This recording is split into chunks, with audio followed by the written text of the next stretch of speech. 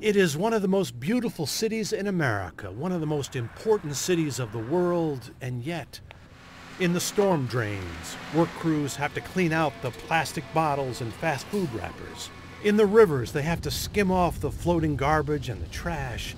In the streets, they have to sweep up all the litter.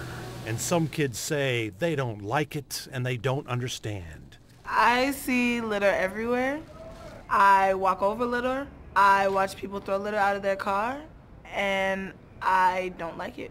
I think it's very rude because they know that somebody lives there and they don't live there, so why would they do that? Every street has at least one trash can, so throw it away. When I see a lot of littering, I feel hurt, and I don't know why the people do it. That's how rodents and stuff get around, roaches, and it makes the city seem just dirty, which is not, because I'm a Washingtonian. I'm proud to just be from D.C. Washington is where you live, so treat Washington is like if it was your house. There was another time in America, a time when there weren't so many plastic bottles and styrofoam cups, so much paper and plastic coming from fast food.